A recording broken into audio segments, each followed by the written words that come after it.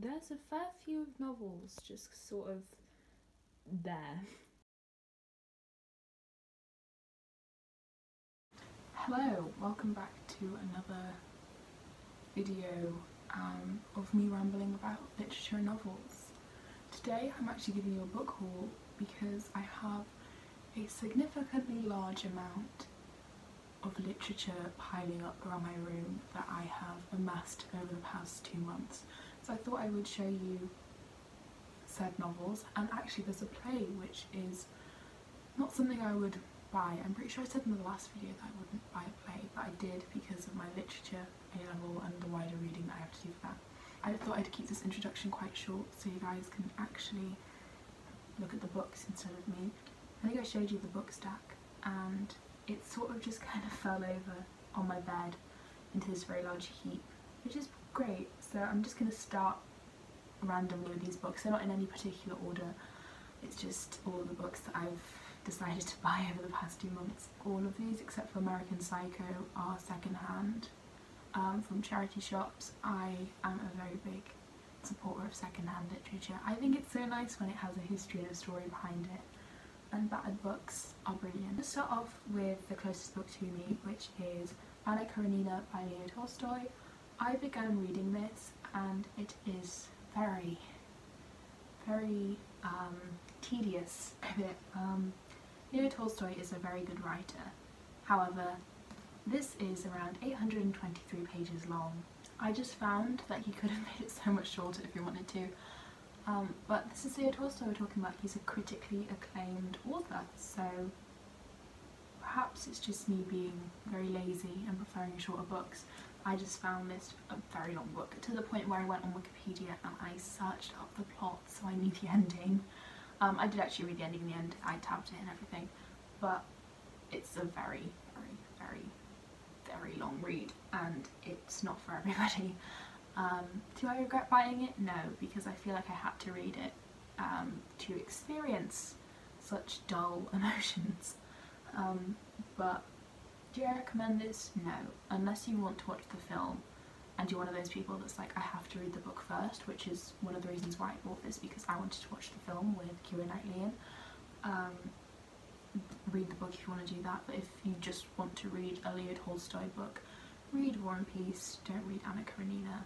Also the representation of women in this is really poor, but this is a different time period.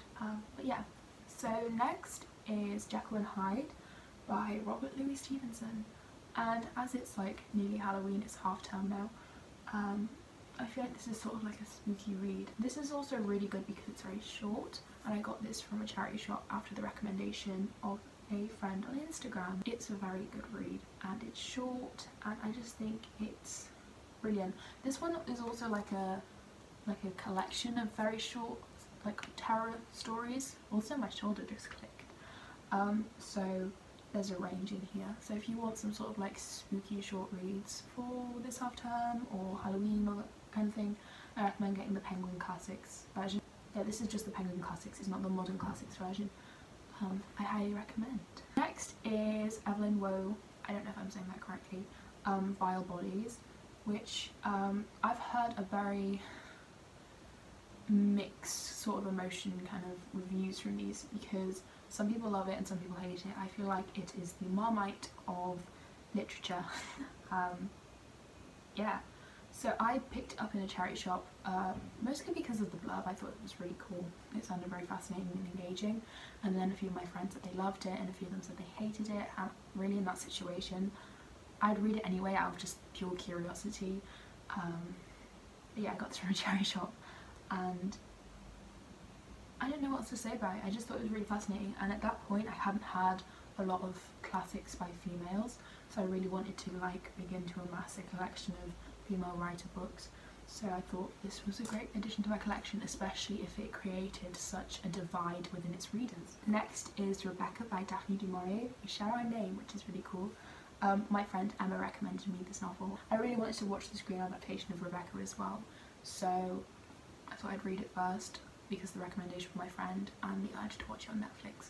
I don't know if it's still on Netflix or not, but yes, and I remember getting so happy when I found this in the charity shop because It's such a steal when you find such good novels for such a small price. This is the other sort of like spooky read that I got, and I got this 2 days ago. This is Bram Stoker's Dracula.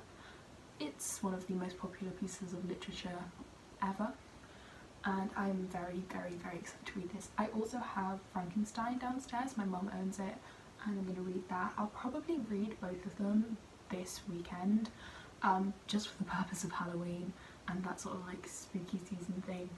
I'm very excited, and it's a sort of battered copy as well, which I absolutely love, and it's a semi-floppy book, so that's good as well. Next is Pride and Prejudice by Jane Austen, and I actually already have a version of this. I have the cover with like the first film one, but this is a newer version, which is the Oxford World Classics edition, and I think the cover is so pretty, like that's just lovely. This is probably one of my favourite classics of all time, always will be, because it's just the blueprint to enemies to lovers, which is my favourite romance trope. Yeah, I just love Elizabeth Bennet. I think she is so witty and intelligent and brilliant, and I aspire to be her in so many ways. I just had to get that even though I owned a version, so now I have my own personal version, littered with annotations.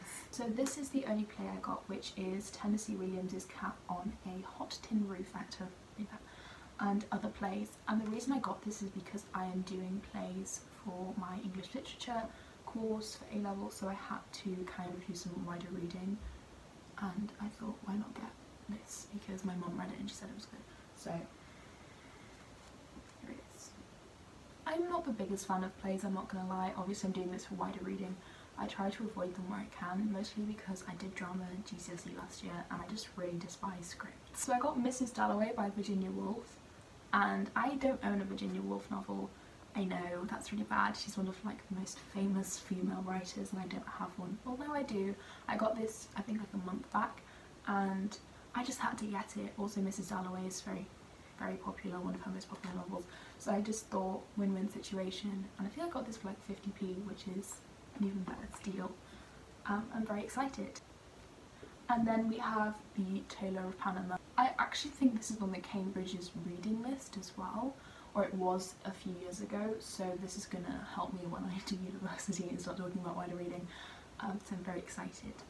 I actually didn't really care about the author, like the Cambridge stuff came after. I just thought the blurb was really cool and fascinating and engaging, and again I got this for 50p. Honestly, the charity shops in my area do have a very good collection of books, I cannot lie.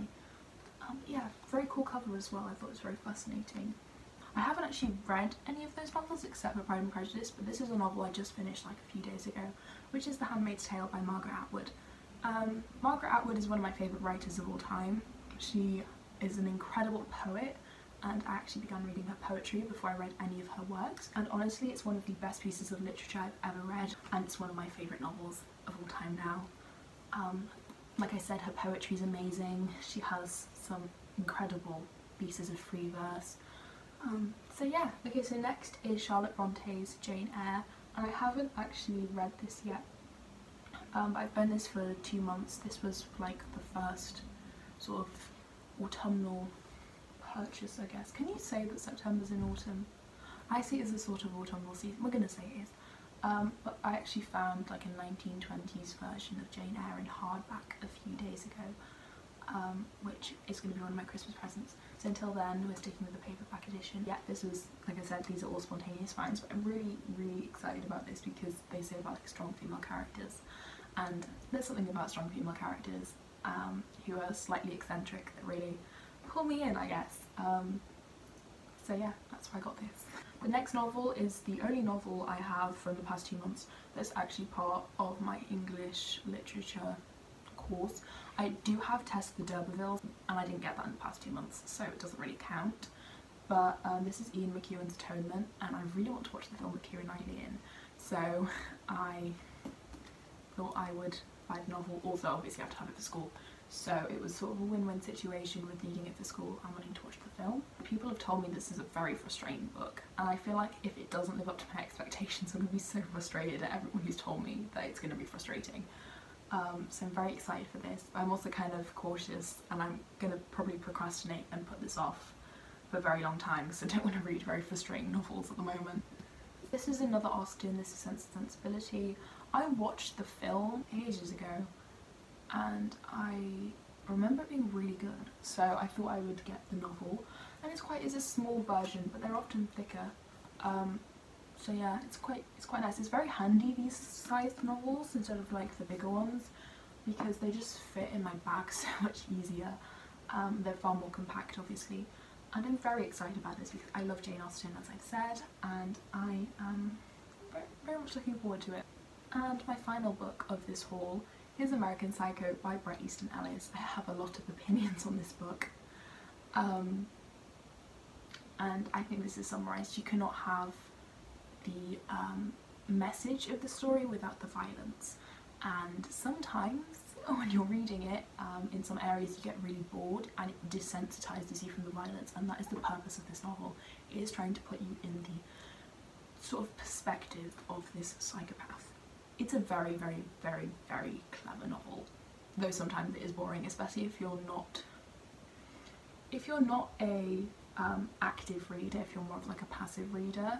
Like sometimes I'd read this in my sixth form room and I would just not really be paying attention.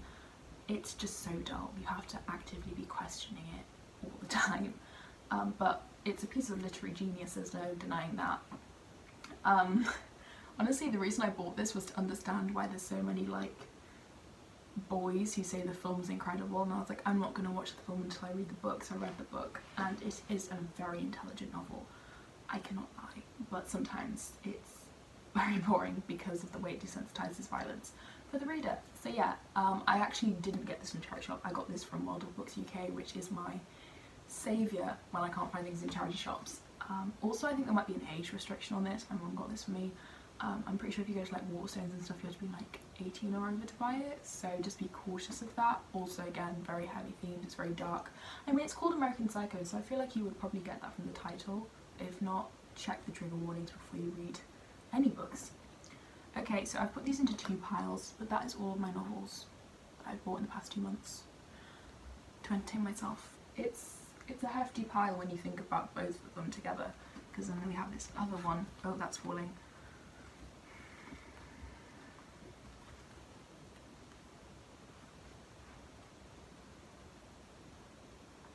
It's a very, very hefty pile.